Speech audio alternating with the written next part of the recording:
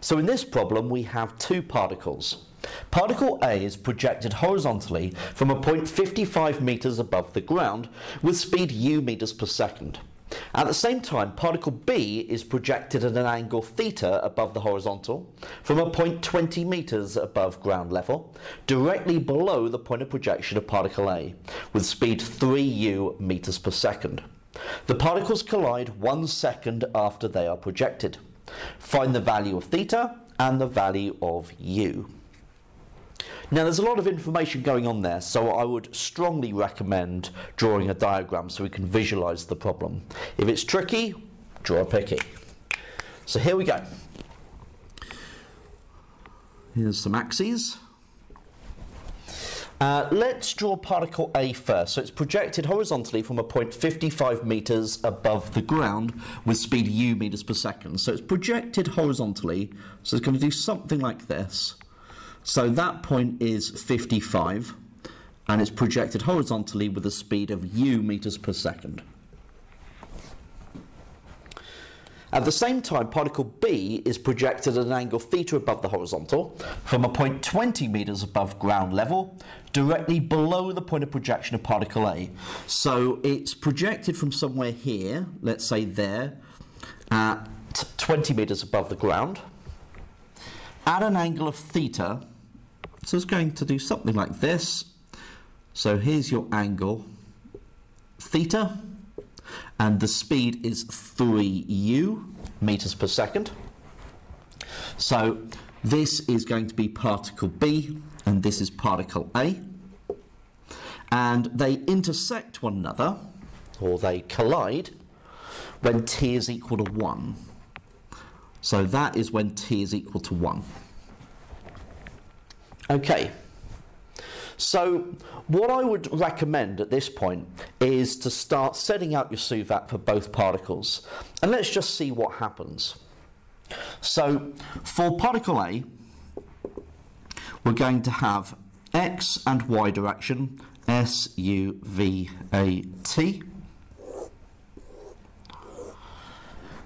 and for particle B, let's put particle B over here. We're going to have x and y, horizontal and vertical direction, and then we're going to have SUVAT, like so. So let's just start filling in the information that we know. So for particle A, we've got it is projected horizontally at a speed of u, so the initial velocity is u and 0. And it is, its acceleration, in the horizontal direction will be 0, and in the vertical direction will be minus g. Okay, right, let's leave that for the moment. Let's go over to particle B. So for particle B, its initial speed in the horizontal direction will be 3u cosine theta, and in the vertical direction 3u sine theta. Its acceleration will be 0 in the horizontal direction and then minus g in the vertical direction. Okay, now what other bits of information do we know? Because we can't really do much with that. We know that they both collide when t is equal to 1. So let's call that height h. Okay? Now, at that height h, when t is equal to 1, they collide. So they both have the same height, shall we say, at t equals 1. Now, because we're using displacement here, we need to write it in terms of displacement. So for particle A, it has travelled downwards, a vertical displacement of 55 take away h. So its displacement vertically when t is equal to 1, so I'll put these both as 1s, its vertical displacement will be minus whatever that distance is, so 55 take away h. Now, of course, you could write that as h take away 55, okay? It's the same thing, but just for understanding where it's come from, it's saying that we have dropped down that distance, okay? So I've got that in terms of h. Let's see if we can do a similar thing for particle b. So for particle b, when t is equal to 1, its vertical displacement, well, that will have gone up to h, okay, from 20. So this will be its displacement, and so that's h take away 20. So it's a positive h take away 20. Okay? Right, so I think we've probably got enough to go on now.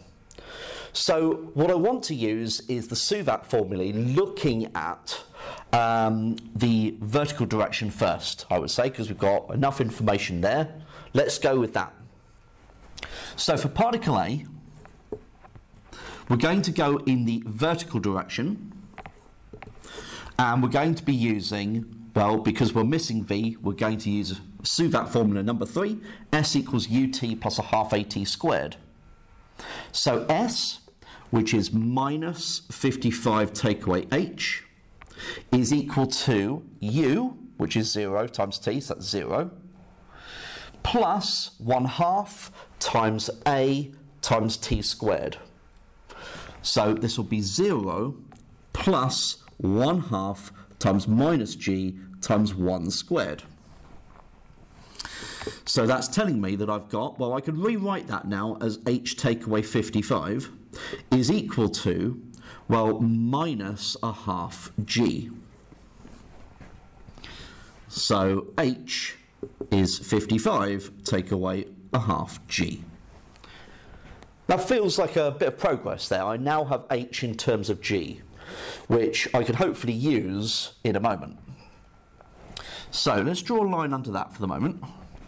And now let's look at particle B. Let's see if we can do the same thing. So we're looking in the y direction again, okay? And we're going to use the same SUVAT formula. So S here is h take away 20.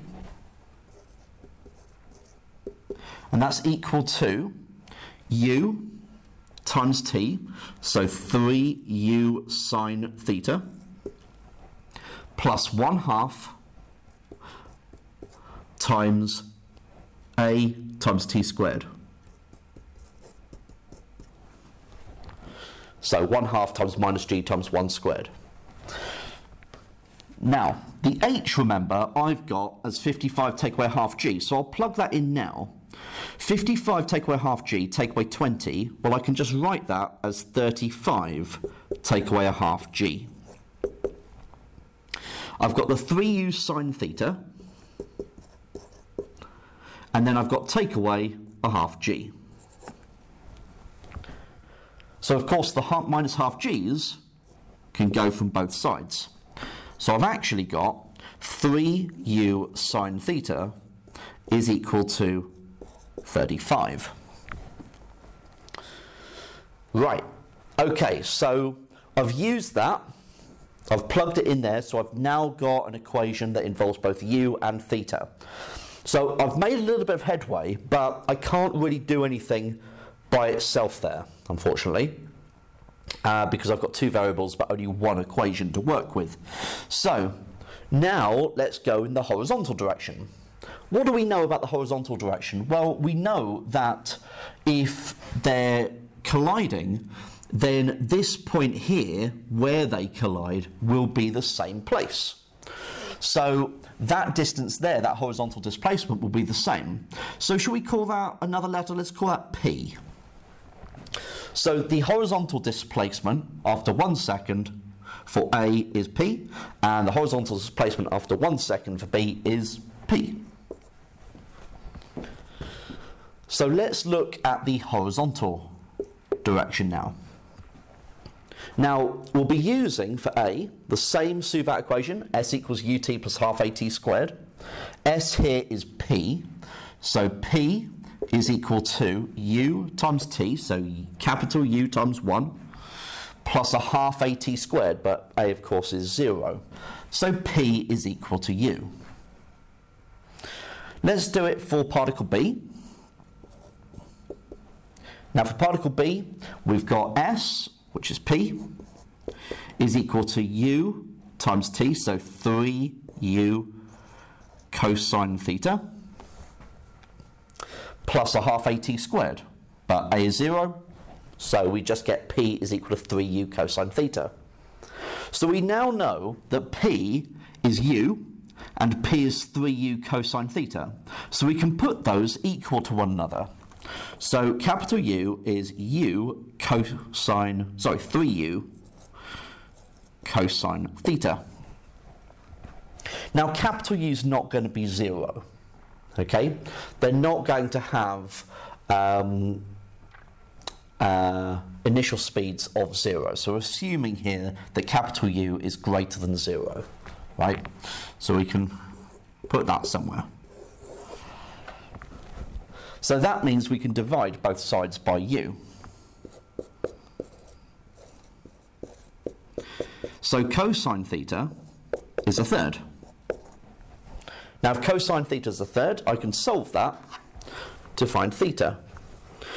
So arc cosine of 1/3 gives us theta as 70.5 degrees to 3 significant figures. So that's my value of theta. And now I can go back to this equation here and say, well, okay, well, if I want to work out what u is, then u is 35 over 3 sine theta, just by rearranging that formula. So that implies that u is equal to 35 divided by 3 lots of sine theta, which is 12.4 to 3 significant figures. I'm just leaving off the meters per second because I've already got the meters per second here.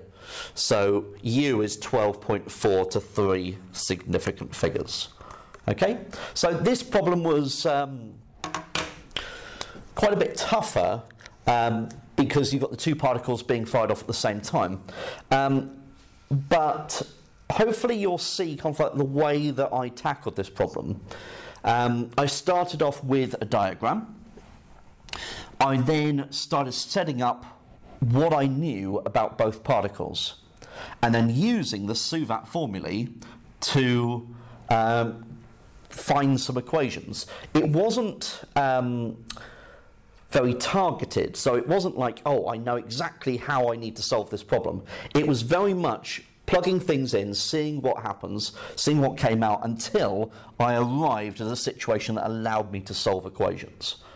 Okay, so for problem solving questions like this method is often a good way to start if you can't quite see how everything's going to come together at the end.